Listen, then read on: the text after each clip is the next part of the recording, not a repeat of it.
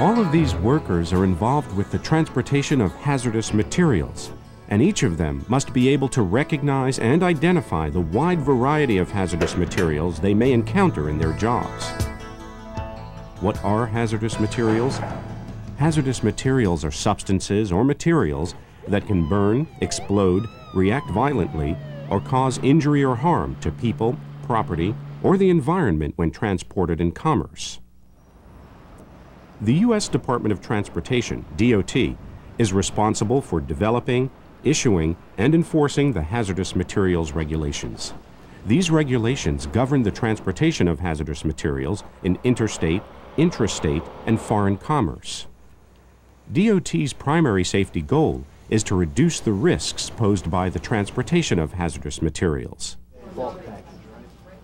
The Hazardous Materials Regulations codified in Title 49 of the Federal Regulations, 49 CFR Parts 171 through 180, set forth standards applicable to hazardous materials, including classification, packaging, hazard communication, emergency response information, training of hazmat employees, transportation, and incident reporting. DOT regulations require each hazmat employer to ensure that each of its employees who perform work functions covered by the HMR receive training, including retraining. Hazmat training must include general awareness, familiarization, function-specific, including driver training for each hazmat employee who will operate a motor vehicle, and safety training. This training video provides general awareness, familiarization training, as well as guidance in recognizing and identifying hazardous materials. We will discuss the following topics: hazard classification, packagings, markings, labels and placards, shipping papers, loading, unloading, and securement of shipments, emergency response information, and incident reporting requirements. DOT regulations define 9 hazard classes of materials which are capable of posing an unreasonable risk to health, safety, and property when transported in commerce. Each hazardous material is assigned to one or more of these classes. Class 1, explosives. Explosives include chemical devices, compounds, and mixtures that function by explosion, that is, an extremely rapid release of gas and heat. Explosives include products such as model rocket engines, fireworks, small arms ammunition, and dynamite. Class 2, gases. Class 2 is broken down into 3 divisions. Division 2.1 is flammable gas, such as acetylene. Division 2.2 is non-flammable compressed gas, such as nitrogen. Division 2.3 is poisonous gas, such as chlorine. Class 3, flammable and combustible liquids. Class 3 materials and their vapors are highly flammable. Gasoline, some paints, and lighter fluid are familiar examples of this hazard class. Class 4 is divided into 3 divisions. Division 4.1, flammable solids such as matches. Division 4.2, spontaneously combustible materials such as phosphorus. Division 4.3, dangerous when wet materials such as sodium. Class 5 is divided into Division 5.1 oxidizers and Division 5.2 organic peroxides. Products in Division 5.1 oxidizers, such as hydrogen peroxide, generally yield oxygen readily and cause or contribute to the combustion of other materials. Products in Division 5.2 organic peroxide include materials such as benzyl peroxide, which may be thermally unstable compounds. Under certain conditions, an organic peroxide can begin to chemically decompose by itself, producing heat or combustion. Class 6 is divided into Division 6.1, poisonous or toxic materials, and Division 6.2, infectious substances. Poisons such as sodium cyanide and parathion may cause injuries, even death, if swallowed, inhaled, or absorbed through the skin. Infectious substances include microorganisms, such as hepatitis and tuberculosis, and regulated medical waste that may cause disease in humans or animals. Class 7, radioactive material. Radioactive materials emit ionizing radiation that may be harmful to humans or animals and can affect photographic and X-ray film. Class 8, corrosives. Corrosive materials cause damage when they come into contact with living tissue, aluminum, or steel. The acid in a car battery is an example of a Class 8 material. Class 9, miscellaneous hazardous materials. These are any materials that may pose a risk to health, safety, and property, and which are not covered in other hazard classes. Class 9 includes environmentally hazardous substances, hazardous wastes, and marine pollutants. Familiar examples of Class 9 materials are dry ice and asbestos. In addition to these 9 hazard classes, DOT defines other regulated materials, or ORMs. ORM-D materials present a limited hazard during transportation due to their form, quantity, and packaging. Consumer commodities fall into this category. Hazardous materials must be properly packaged, marked, and if required, labeled and placarded. Packing groups must be considered in selecting the proper packaging for hazardous materials. The packing group indicates the relative degree of danger of the material. Packing Group 1 represents great danger, Packing Group 2, medium danger, and Packing Group 3, minor danger. Packing groups are not assigned to Class 2, Class 7, or ORM materials. Examples of non-bulk packagings include fiberboard boxes, drums, and cylinders. Examples of bulk packagings include rail cars and cargo tanks. Packaging manufacturers must ensure that each packaging complies with the hazardous materials regulations. The person who offers a hazardous material for transportation and commerce must use the packaging required for the specific hazardous material being offered. Markings are required on most packages. For non-bulk packages, some examples of markings are proper shipping name, identification number, shipper or consignee name and address, and orientation arrows. Examples of markings on bulk packages include proper shipping name, if required, and identification number. Other markings you may see on packages include inhalation hazard, marine pollutant, manufacturer's mark, and RQ for reportable quantity if the material is a hazardous substance. Also, a transport vehicle, freight container, or rail car in which the lading has been fumigated or is undergoing fumigation with any material is considered a package containing a hazardous material and must display the new fumigant marking.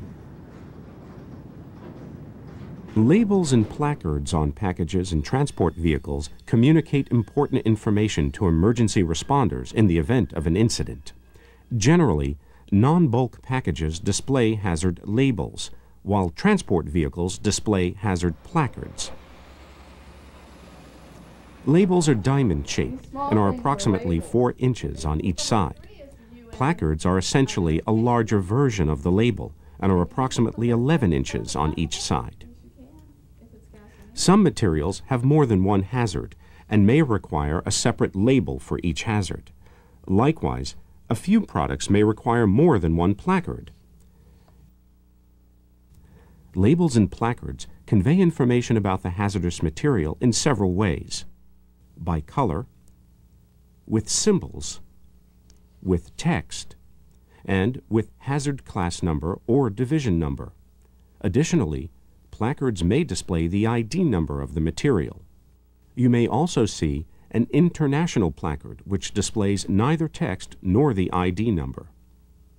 With certain exceptions, placards must be displayed on all 4 sides of freight containers, rail cars, transport vehicles, or portable tanks, and must not be faded, damaged, or blocked from view. Poison placard, poison 6.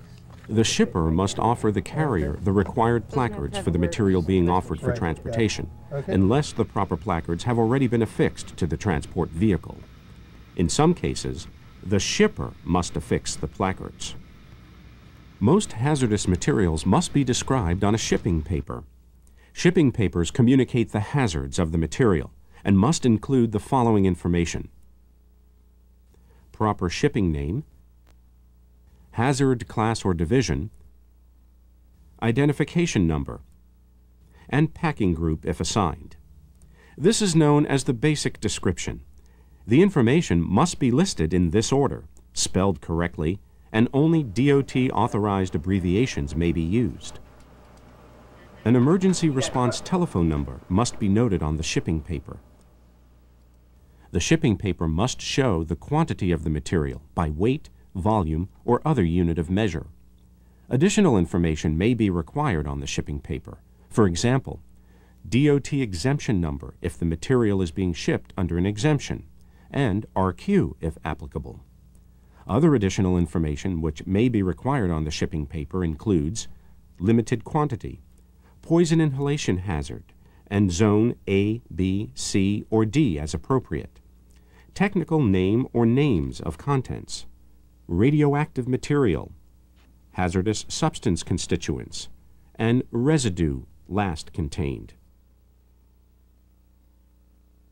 Non-regulatory information concerning the material, such as brand or trade name, may be included, but must be listed after the required DOT hazardous material description.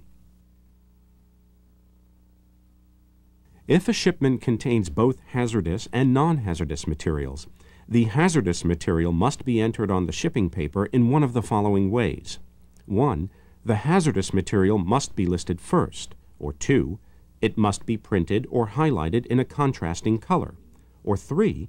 It must be identified by an X or RQ if appropriate in a column headed HM. Complete and accurate information on the shipping paper is critical for effective emergency response. Emergency response information must be available at all times while the hazardous material is in transportation, including storage, loading, and unloading incidental to transportation. This emergency response information may be in the form of a guide, such as the North American Emergency Response Guidebook, or other documents, such as a material safety data sheet that include the required emergency response information. As mentioned previously, an emergency response telephone number must appear on the shipping paper. This number must be monitored at all times while the hazardous material is in transportation, and must be the number of a person who is knowledgeable about the hazards and characteristics of the materials being shipped. This person must be capable of providing incident mitigation information for the hazardous material, or have immediate access to someone with that knowledge. Finally, a signed shipper's certification is required on most shipping papers. The person who signs the shipping paper certifies that the information is complete and accurate, and that the materials have been prepared for transportation in accordance with DOT regulations. Did you just pick a load up? Doing the pesticides again, huh? Proper loading and securement are essential elements in the safe transportation of hazardous materials. Incompatible hazardous materials may not be loaded or stored next to each other. Can't put this on my truck. I got flammable material on here, and this is an oxidizer. Hazardous material shipments must be blocked and braced to prevent movement during transportation. Despite all precautions, accidents do happen.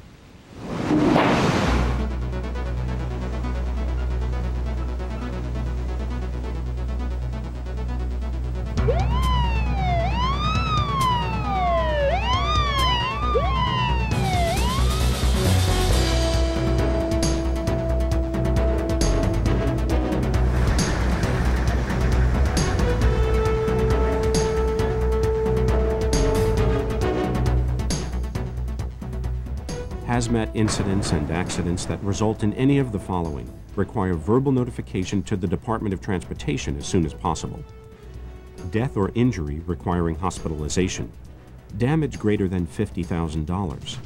An evacuation of the general public that lasts an hour or more. Shutdown of a major facility or transportation artery for an hour or more. Or change in the operational flight pattern or routine of an aircraft. Report these incidents and accidents to the National Response Center at 1-800-424-5633. 8802 and follow up with a written report within 30 days. A written report is also required for any incident involving the release of a hazardous material, regardless of the seriousness of the incident. This video is not all-inclusive. We have not discussed exceptions for materials of trade, agricultural operations, limited quantities, other regulated materials, consumer commodities, material-specific and operational-specific requirements. Remember, you must also complete function-specific training and safety training, as well as driver training if you will be operating a motor vehicle transporting hazardous materials. The responsibilities for hazmat safety are shared by everyone who handles hazmat shipments, from the shipper to the carrier. Training is the best means of preventing hazardous materials incidents, and hazmat safety begins with you.